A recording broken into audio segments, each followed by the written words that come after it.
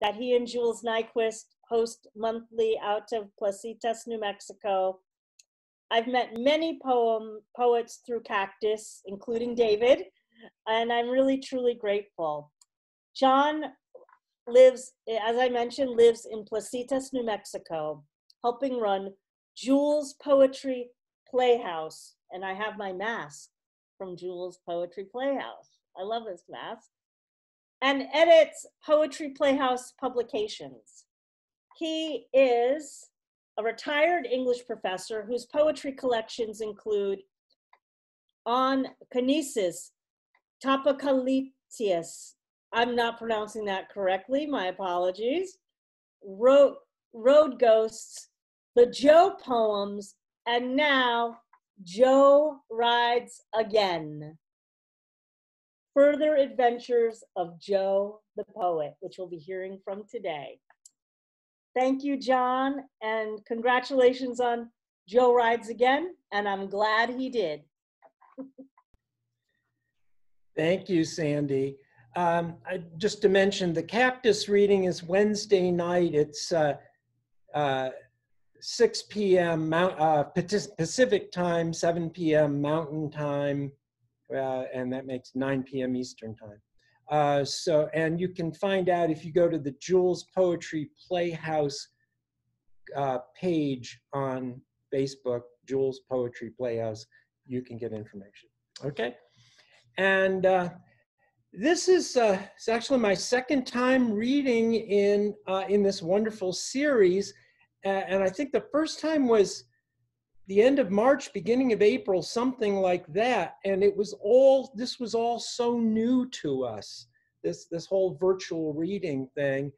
And I am just so amazed and thrilled that Sandy and Elizabeth have been able to keep this going week after week for these many long months. And anyway, congratulations on a great series. I wanted to just explain briefly before I start reading from my book that the Joe poems are about a mythical, maybe, poet, time traveling, dimensional traveling, gender bending poet, sometimes known as Joe the Poet or Joan the Poet or other names. And it started 2012, this collection, the Joe Poems from Foothills Publishing. And then people started writing their own, so we did the Mojo Anthology. And then last year, Friends, when I retired, Friends published Joe Retires. And now, also from Foothills Publishing, Joe Rides Again. The further travels of Joe the Poet. And I just want to thank Whitney Grattan, who's a wonderful designer who did both the first and this Joe book. Okay. So I'm just going to start with the first poem in the collection, which is called Joe Rides Again. Had been years since anyone spotted Joe. Rumors were flying that he was dead. Folks even consulted the Ouija board or played records backward to no avail. Then one day in the merry month of May, someone sees Joe pumping gas into a beater car at the Indian-owned self-serve near the interstate. They say, Joe, we thought you'd return on a white horse named Mescalero or descend on a marmalade cloud, but here you are, looking like an ordinary Joe.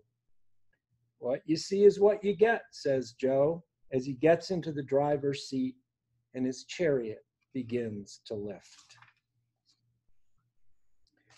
And next, Joe the Poet's latest book.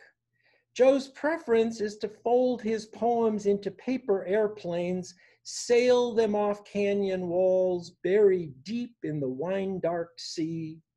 He hides poems under desert rocks, on bus stop benches and subway seats, inside Gideon Bibles in fuck motels, inside fast food wrappers, under magazines in doctors' waiting rooms and county jails. Somewhere, the one who needs one may find their poem. Now, Joe has a friend who collects the poems Joe tosses over his shoulder. Joe hasn't exactly agreed to their publication, but neither has he made a fuss. Joe says, don't assume you know the author from the poem. Says all these poems are pale copies of poems written 10,000 years ago, because my memory ain't what it used to be. And that's why I say, as told to John Roche.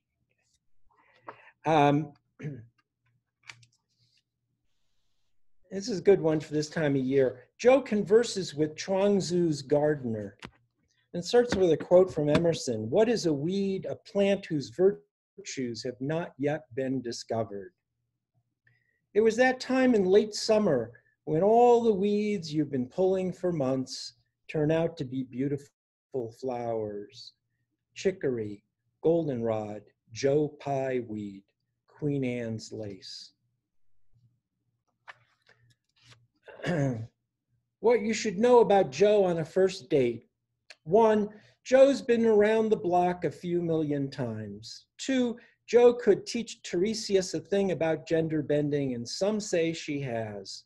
3, Joe prefers a cafe that's unpretentious, a place where everybody knows your 10,000 names. 4, Joe's got only one outfit, and identical ones in the hamper, so maitre d's usually won't let him in.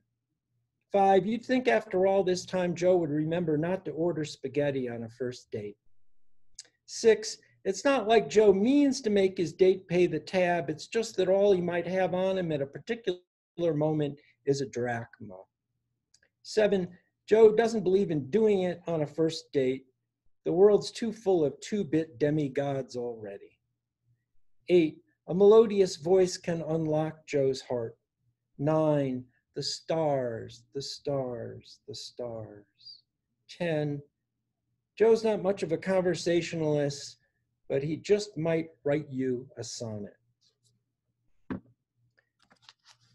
And I'll do Cup of Joe. Joe's poems are handpicked and hand-ground by Joe himself, not hawked by corporate shill with a donkey. Joe's poems contain no additives or fillers. Joe's poems are slow-baked on blanket in the sun. Joe's poems can be boiled over pinon wood campfire or French pressed and served with chicory. Joe's poems are served daily at Cafe Vesuvio and Cafe Lina. Inhaling aroma of Joe's poems, you find yourself in Jena, 1796, or Paris, 1871. Drinking in Joe's poems, you find yourself somewhere in time. Joe's poems always ease you on down the road. And Joe's hat. Joe wears a poet's hat, chin strapped tight against high desert winds. Joe picked it up on the trail some years back, the Jornada del Muerto, or was it West Texas? Took it off a skeleton, but the hat was practically new, a bit dusty perhaps, weathered leather giving it character. He lost his last one, along with his cash and one kidney, aims not to make that mistake twice. I'm gonna skip down a little bit. Joe's original tongue, there's no truth to the claim Joe spoke primitive Quendian growing up, but his original tongue's unknown. You can pick up a language or two outside Joe's place alongside potsherds and crumbling statues to forgotten gods. Joe used to be fluent in Phoenician, not much call for it nowadays. He does find Indo-European useful for crossword puzzles. It all started with that Babel business. Joe tried to warn them. Soon languages were popping up like snakes in a corn crib. It's all pretty amazing when you think of it. But the really sad thing is even Joe can't recall his original tongue.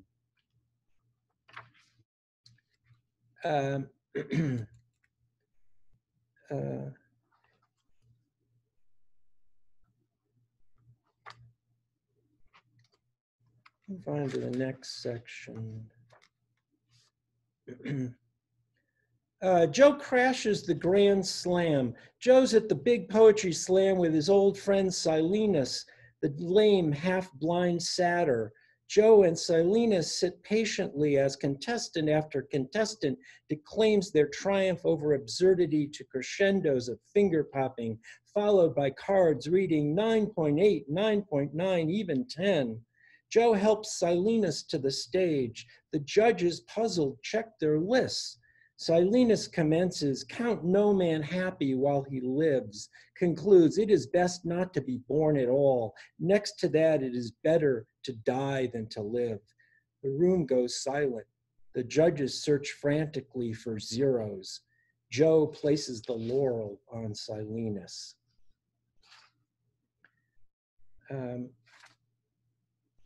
Joe at the movies. Joe loves the movies where he can get glimpses of places he's lived, places he's destined to live, places he'd never thought of to visit, but for the imagination of the filmmakers. Joe prefers a sparsely populated old-fashioned bijou, maybe a weekday matinee where in the dark he can be alone with his thoughts and his popcorn. Joe's wild about international films which aren't foreign to him, and black and white silence where his mind supplies the sound and color. Joe did his stint in Hollywood back in its glory days, but found himself blacklisted for the crime of just being Joe. When they asked him to name names, he launched into a long litany of people he's been, but they stopped him after Methuselah. As his good friend Charlie Chaplin said, Joe, I make movies for the people, and you're a whole lot of people rolled into one. Okay, good.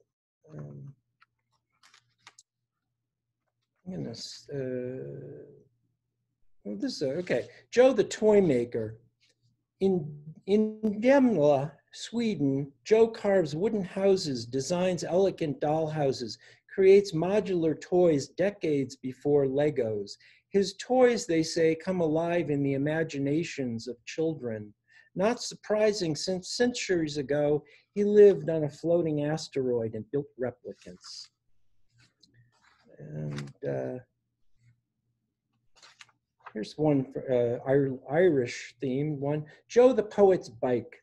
Oh, for that old black single-speed policeman's bike Joe bought in Dublin through the classifieds when she was young, and her gleaming new red 5-speed had been cut from the gate at Stephen's Green.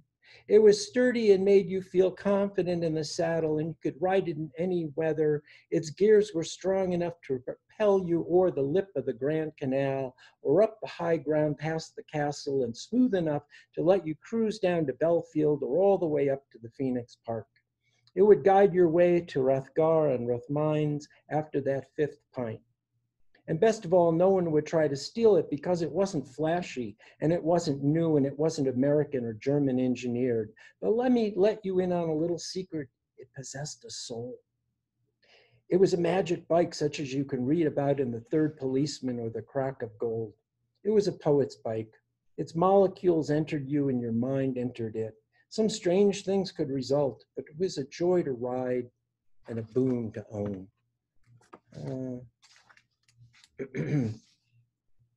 Joe the Poet reads a book. Joe's just sitting against a wall reading down in the homeless camp by the highway overpass when along comes a police officer who asks him, "Why are you reading while black?" Joe says he's just passing the time. The officer says it don't look like pornography, but it does look subversive. Joe says it's called The Wretched of the Earth, and the cop says that's a funny title. Joe takes out his pen. The officer arrests him for carrying a dangerous weapon. Joe says, that's the truest thing anyone said to me all day.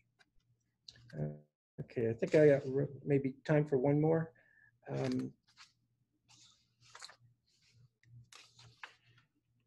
Well, let's do Joe the Poet votes. Joe's one of those aliens who manages to vote, the kind talk radio is always complaining about. Joe's real home is the Dog Star Sirius, but his birth certificate says USA, and it's legit because he was born at New Buffalo Commune, Arroyo Honda, New Mexico, 1971. When Joe votes, it's absentee, even when he's in the booth. Joe votes for the downtrodden and the earth we all trod.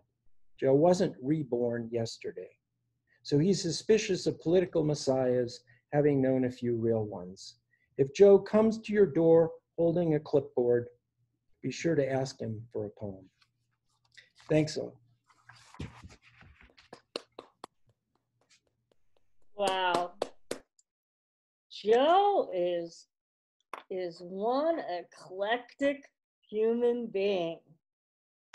What an imagination. What a life Joe has led.